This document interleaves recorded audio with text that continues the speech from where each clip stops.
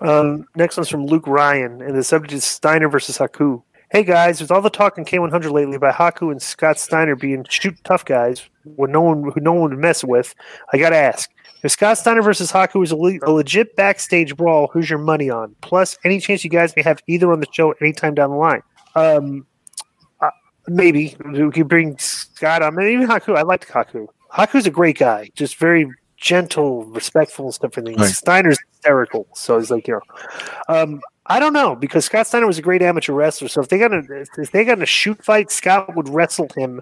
I don't know how Haku would do it, but one of these guys would get their eyes gouged out. I mean, one of them would. That would be the end of the fight. Is which of these two guys would gouge the other guy's eye out? Because that's what they'd be trying to do. You know, and it would be an ugly scene. Would you agree with that?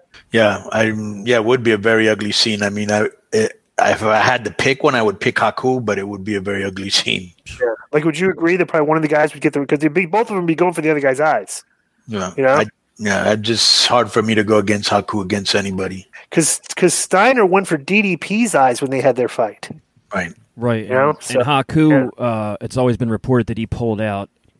Jesse, wasn't it Jesse Barr? He pulled his eye out or something. This would be interesting because Scott Steiner was very strong, right?